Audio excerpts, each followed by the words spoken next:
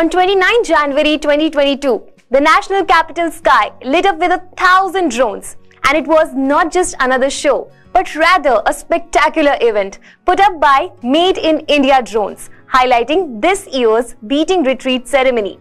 From a silhouette of Mahatma Gandhi to the map of India, to showcase the government's achievements and initiatives over the years, the synchronizing drones gleamed in the night sky in myriad colors to form various shapes. The drones used during the ceremony are the brainchild of BotLab Dynamics, a startup incubated at the Indian Institute of Technology, IIT-Delhi. In an exclusive interaction with the co-founder of this startup, Dr. Sarita Ahlawat, we talked extensively on the preparations, challenges, and the story behind putting on this mega show which enthralled the audience.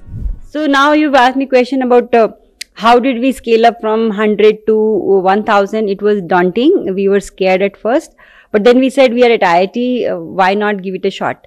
In terms of technology, we were ready. We were ready for scaling up. All we needed was resources. In that, Department of Science and Technology, TDB and IIT-Delhi helped us with the funding. As soon as we got the funding, we started scaling up, and then we realized, oh God, the world is going through crisis because of the COVID. The supply chain has totally broken, and we had to manage all the parts, for example, batteries and propeller and motors. And it pretty much at the last minute, we got all the components, and the biggest hurdle that we had to overcome, and which is a lesson of our story, is that we ran out of a chip. The world ran out of a chip, the main chip that we use in our drones. And because we had know-how, we've been working on drone technology for 6 years.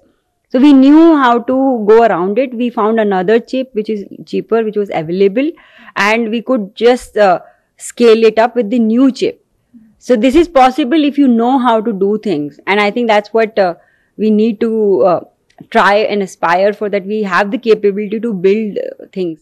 The most important aspect of the show remained that it's all indigenous. BotLab Dynamics worked to take in from scratch to build not just a show for the day, but through this putting India on the world stage and building an ecosystem for drone technology. Let's know how. So we've been insisting on building hardware for the beginning of, since the inception of our startup. So that has been our motto, to build the entire system, and that's why it's taken us quite a bit of time. So when you think of drone, there are few components. So in terms of value, 80% of this drone is indigenous. So for example, flight controller, GPS, motor controller, they're all built by us, designed by us. So that's the electronic part of it. And it took us 10 to 12 iteration of each component that we built. Now coming to the body, we designed the body in-house, and we took help from professionals and who kind of gave us feedback. And so once the body design, the software was ready, we got the mold made in Jahangirpuri, and then we took help of people who make plastic parts to convert the mold into plastic parts. Without a doubt, the show was magnificent. But aren't you eager to know how those tiny drones in perfect synchronization could do something so big? Let's hear the technical aspect from the founder of BotLab Dynamics, Tanmay Bankar. So this is our precision flying drone. So we have made this so it can place itself very precisely in the sky within 10 centimeters of where it's supposed to be. And it carries a payload of an LED panel like this. So this is a 15-watt panel. This can make 16 million colors. So the drone takes this panel to a designated spot in the sky where at a certain time it displays a certain color of a certain brightness. And when you have a lot of these, you can make any picture in 2D or 3D in the sky. So the drone is capable of flying for 17 minutes after a fresh battery is inserted into the battery cavity. We can hot swap the battery, so you don't lose the GPS lock. Once the drone is active, it takes about a minute to locate itself using GPS, and after that we give a command, at which point all the drones know that this is the time, which they take as 0, and then they sync themselves with that time. The GPS gets the correction to this antenna. So we have a base station which is feeding GPS corrections into the drone. So a normal GPS has an accuracy of about 5 meters. This particular drone has an accuracy of 10 centimeters. So that's how we make very precise grid in the sky. The startup is led by two IIT-Delhi alumni, Tanmay Bankar and Anuj Kumar, along with Dr. Sarita Ahlawat, who holds a PhD in bioinformatics from the University of Illinois. All three had one thing in common. They wanted to make something in their own country. Let's hear from Dr. Ahlawat how her journey has been and how she became a part of BotLab Dynamics. In the playground. So surprisingly, I met my friends and the co-founder while we were running. So we had decided to run a half marathon.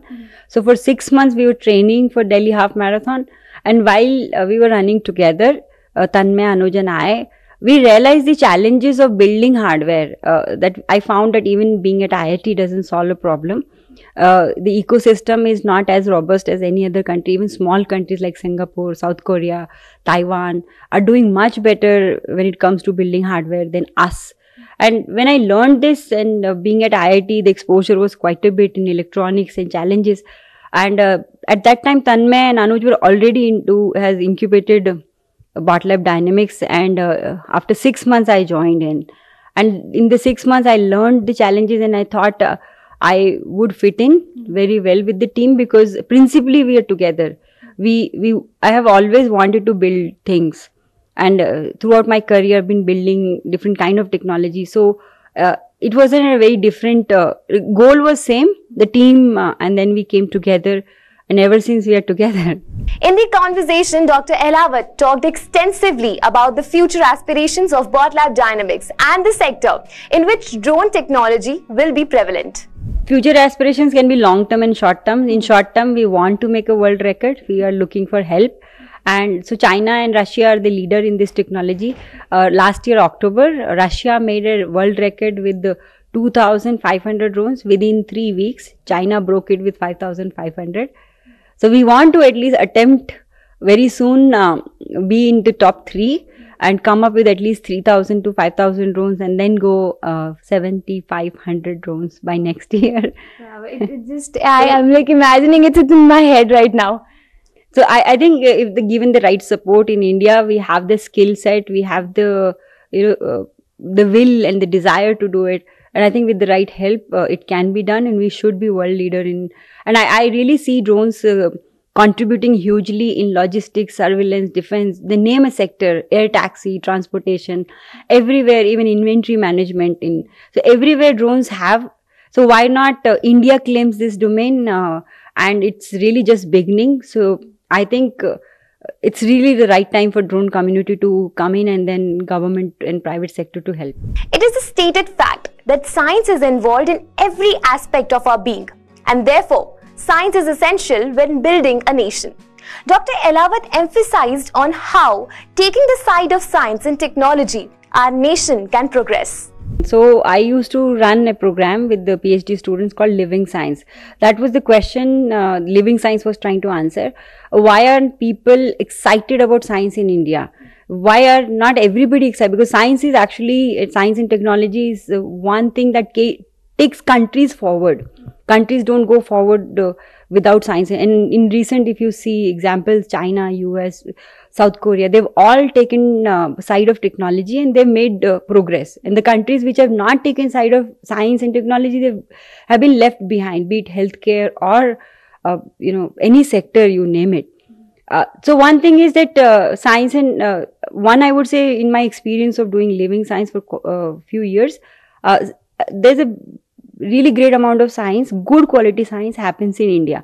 Only one thing is media and other people don't pay much attention, and also Indian scientists are very humble. They don't try to.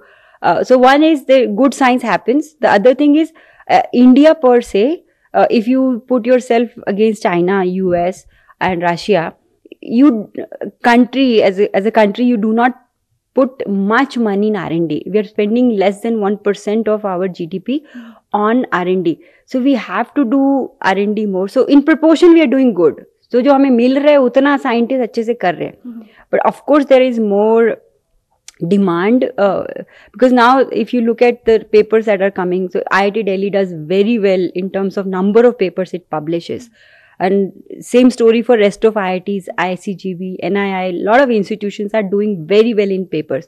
What we are not able to do is convert that science into technology. For that also you need resources. And but now situation is changing. A lot of IITs are encouraging startups like us. They are giving us space and funding. And I'll give you an example that BotLab Dynamics is fully funded by Government of India. And so, because initially other players won't take this risk. And now, because there are success stories with Flipkart and Swiggy and examples like that, Zomato. So software, that kind of industry has been respected, and a lot of people are becoming entrepreneurs. People like us and Ether, the scooter manufacturing company from Chennai, IIT Chennai, they started. So now the attention is also coming to hardware, that India can also manufacture hardware. And my personal belief is, if you look at China, why they have become number one now in wealth and technology is because they can build things. Right. When we say build things, they can make electronic components. So they can go to Mars with the component that they've made themselves. And I think that should scare India and also encourage India and inspire India that we need to build technology at home. You cannot be dependent on anyone. And that is what I hope that when we did this show at Beating Great, it draws attention that more and more technology solution, be it an entertainment. I mean, it looks like an entertainment, but a lot of technology went in. And you said, rightly, that we built everything indigenously. It took us time, but we could make it. So I think more encouragement, more solutions can come. Right belief put in the right technology with the motivation and funding pouring in. India has the potential to do everything stated impossible and everything possible. We will be bringing you more such stories. Thank you for watching.